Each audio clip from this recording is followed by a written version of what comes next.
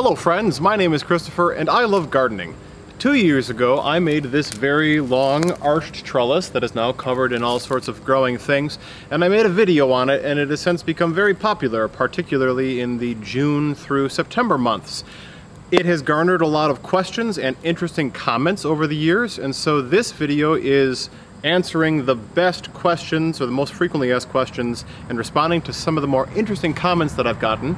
And I'm also showing you some of the upgrades that I've made since I originally built it. So, let's dive right in.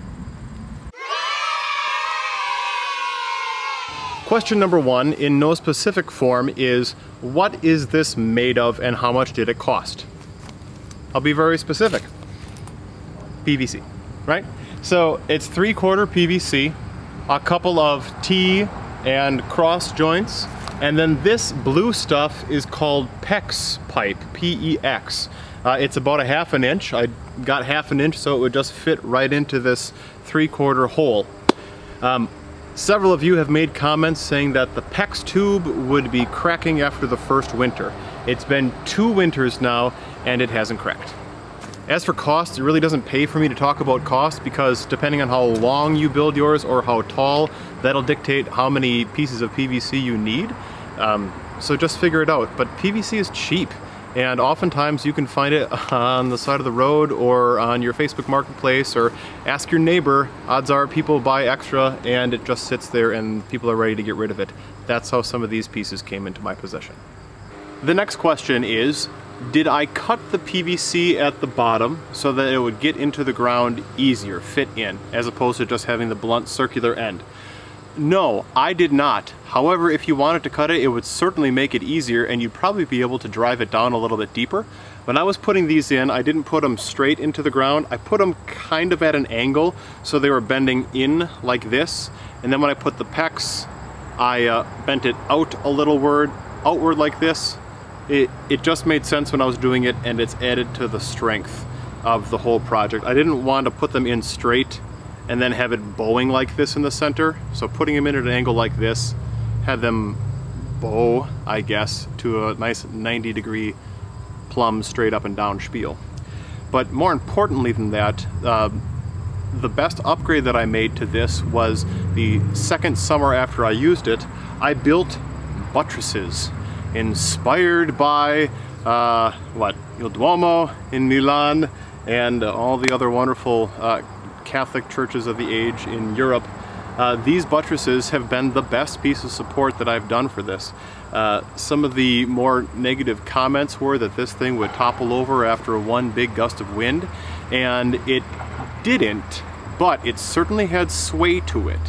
So the buttresses here make a nice triangle of support that extends up halfway of the structure, and here I am adding decent force to it, and it's really not going anywhere.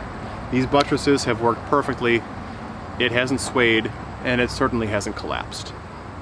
Another viewer had asked whether I was going to disassemble this over the winter time, not knowing whether it would hold up. Some people have said that in a harsh Canada winter or a very wet snow Colorado winter that this would collapse. The very first year I built it, I did disassemble it, but after I installed the buttresses in 2019, I didn't disassemble it. So that means last year it stayed up. We're in Wisconsin, we get lots of snow and ice build up, you know, just like everybody else in these nice cold states.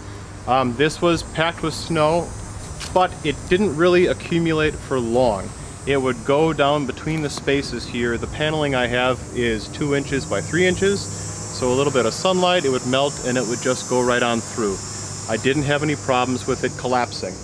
Also, I haven't had any problems with the PVC or the PEX tube cracking. I did say that the first year I took it down for winter, but I stored it right behind you in the corner outside, and it was, you know, covered in snow and ice, and it did all the expanding and contracting, all the things that you might be worried about. To tell you the truth, I was more concerned about solar radiation on this, all the sun getting and heating the plastic and lowering the life cycle of the PVC, more so than the hot and cold. But it's covered so nicely by foliage that I don't think that that's as much of a problem as I was expecting. So there are no visual defects as far as cracking from the winter. Another viewer commented, once you get weight on the top, you may need to add some cross ties to keep the sides from spreading, then duck your way through. I didn't experience any sort of bad drooping or a need for cross tie in my second year. Again, for some reason, the buttresses solved everything. The very first year I had this, as you can see, I've got beans coming down here now. I had a lot of bigger fruit on here, particularly squash, you know, decent sized squash like this. And if they were growing right in the middle where it was coolest for pictures, you know, it did pull in the middle and I had to do some cross bracing. You can see that it's bending a little bit right here. What I was trying to do this year was to counterbalance this so it had things growing evenly on both sides. And it's definitely better than last year or the year beforehand. I think it's more an issue with learning to balance both sides than anything else. I hated doing the cross bracing. I absolutely did. And I haven't had to do it for the last 2 years just because I've been better about what I plant and use in this trellis space. That being said, sometimes I still do have to duck because, especially at the end here, these are you know, beans. I think these are beans. These are beans and creeping, or not creeping Charlie, but morning glories and a whole bunch of other things just kind of intertwining. At the end, they can't climb anywhere, so they make a fun little nest and you have to duck. But that's part of the magic of the garden, guys. Let's talk about cattle panels. We've got both ends of the argument here, from dude, just get some cattle panels, to I think you did yourself a favor by not using cattle panels. And to tell you the truth, when I was originally considering building this structure, I wanted to use cattle panels. However, I couldn't find them available in my area. Since then, I've found some, you know, maybe 30 minutes out in more rural settings, but they came in 16-foot sections only, and I didn't have, at that time, maybe the right tool to cut it, or certainly didn't have a truck that I could carry those in, so that would have been a different problem to solve. So the reason I didn't do cattle panels was because of availability and transportation. And I'm happy with what I have. It's nice and light and it fits into my space. If you have cattle panels in your area and access to them, easy transport, I mean, yeah, do it. They're like, you know, 1/4 inch. I think some of them are like 6 by 6 squares though. So pros and cons to that. You can reach right on through. That's definitely a pro. You know, your fruit has more space to grow, but I don't know, it might be harder for some plants to climb the trellis. I don't know. If it were an opportunity for me, I would have gone that way. Am I dissatisfied that I didn't? No, certainly not.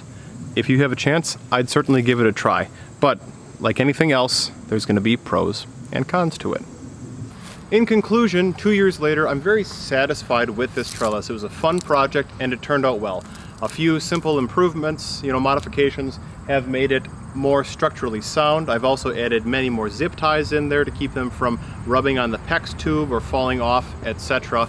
And in the future, I might even add some bigger posts on the corners to add even more structural rigidity. We shall find out. It doesn't crack, it doesn't fall in the wind, it doesn't collapse in snow, and it looks pretty darn cool covered in leaves and then walking through that magical tunnel. It's exactly the effect that I was going for. I hope this answers some of your questions, especially if you just came from that video from 2018. This is a nice immediate follow-up, and I lost 40 pounds since the filming of that video, so I know I look a little different, but the garden looks great, and you can see it in full bloom. Thanks a lot for watching. Check out the other gardening videos, subscribe if you're new, and have a good day. Happy gardening. Bye.